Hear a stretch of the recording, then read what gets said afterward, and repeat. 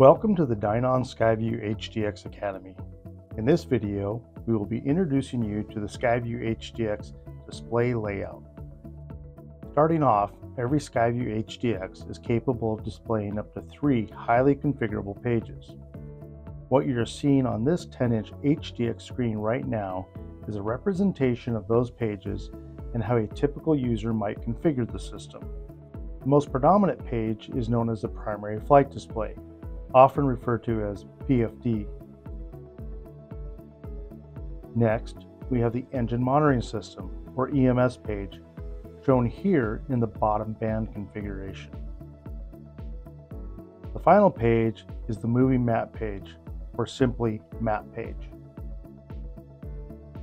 In addition to the 3 main function pages, there is a top bar, or status bar, which contains status information of the autopilot, transponder, clock or timer, and COM. All features in this bar have a soft key or touchable function. If configured to be displayed, the map information column displays various flight information derived from SkyView's VFR GPS navigator. This includes information such as estimated time of arrival, distance to waypoint, and GPS altitude, which are just a few items among the selectable information options. Moving to the bottom of the display, we have the main menu. The main menu shows you the current assignment to the button or knob functions.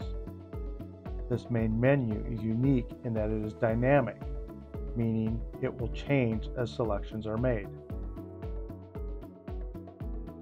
Now let's jump back to the PFD page and dig a little deeper into it. Again, I want to emphasize that many of the features you see here on the screen are configurable, and we will show you this in more detail in another lesson. But for now, let's just talk about what you are seeing here on this PFD page. The most apparent feature on the PFD is synthetic vision, commonly referred to as SynViz.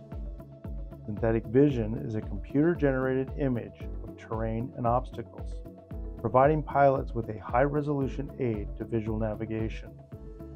Terrain or obstacles, which may become a flight hazard, such as mountaintops, will be displayed in yellow or red, depending on their hazard level. Within the PFD page are several information features, which include the airspeed indicator. This includes the digital airspeed bug, digital airspeed, airspeed trend indicator, digital true airspeed, and ground speed information. Just next to the airspeed indicator, we have the angle of attack indicator, or AOA. On the very top of the page, we have the slip skid indicator. Below that, we have the attitude indicator, which includes the flight path marker, waterline symbol, flight director, roll scale, 0 pointer, 2-minute turn rate indicators, 45-degree pointer, and pitch indicator.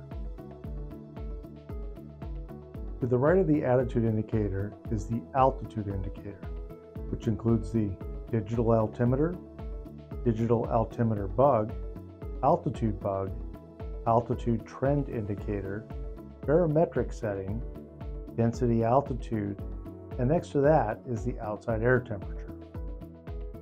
Just next to the altitude indicator, we have the vertical speed indicator. This includes the digital vertical speed bug, digital vertical speed. In the lower left corner, we have the winds vector indicator, which includes the winds aloft direction arrow, winds aloft information, and crosswind component arrow. Located in the lower center of the screen is the horizontal situation indicator, or HSI, which includes the magnetic heading indicator, heading bug, turn rate indicator, heading indicator, and course indicator. In the lower right-hand corner, we have the HSI information items, which includes the GPS and nav source information, and bearing pointer information. Now let's take a look at the Engine Monitoring System page, or EMS. A quick note that the engine monitoring does require the EMS module in order for these features to be active. This page has some of the most user-configurable characteristics of the HDX system. Let's take a high-level look at the multiple ways this information page can be displayed and just some of the information it can display. Here we are showing the EMS page in the bottom band configuration. Now be clear here that this page can be configured in many different ways.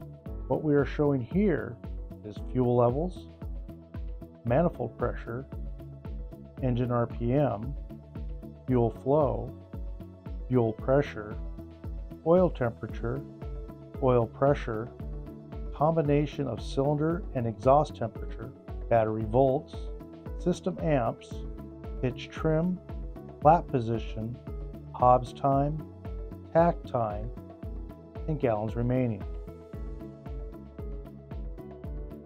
This is the EMS page in a 50% configuration. As with any of the EMS pages, the information displayed is completely configurable.